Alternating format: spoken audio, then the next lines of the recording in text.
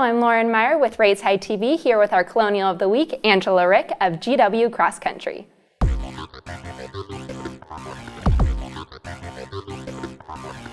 So Angela, you finished first in the Catholic Invitational last weekend here in DC, leading GW to a second place overall finish. How do you pace yourself throughout the 6,000 meter course? So pacing over 6K is something I'm still getting used to. This was only my third 6,000 meter race ever. But Coach Weir is really great in practice about having us not rely on our watches, so not rely too much on time and just really getting an internal sense of the pace. And so I'm definitely improving. I still have some work I can do in that area, but the 6K is a newer distance to me, but I like it.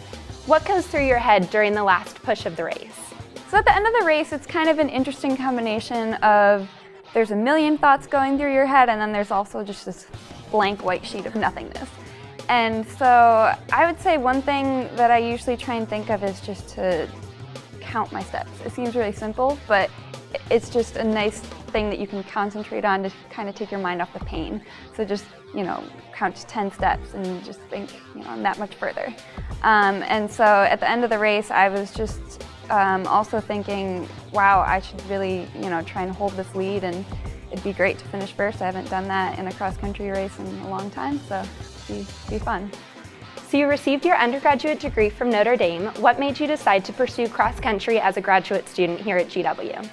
So I felt like I had some unfinished business with cross-country. I really only raced my junior and senior years at Notre Dame, and each year I was really improving, and I was liking it more too.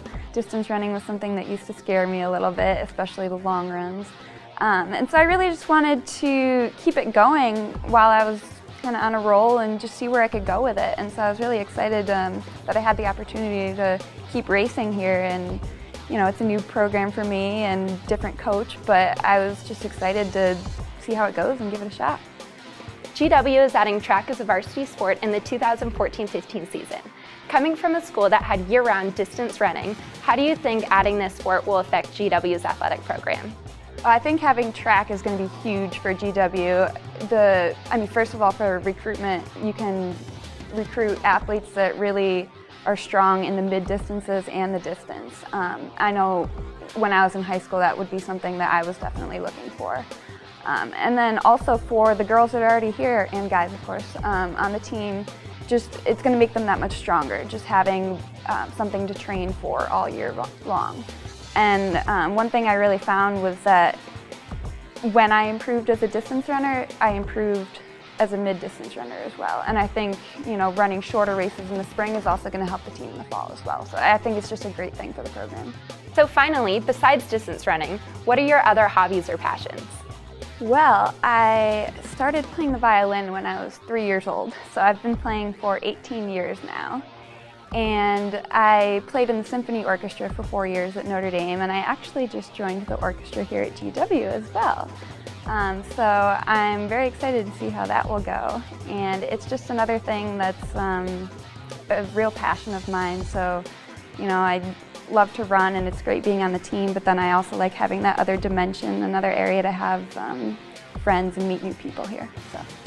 Well, that's a wrap with this week's Colonial of the Week. Angela Ryck, I'm Lauren Meyer with Raise High TV. We'll see you next time.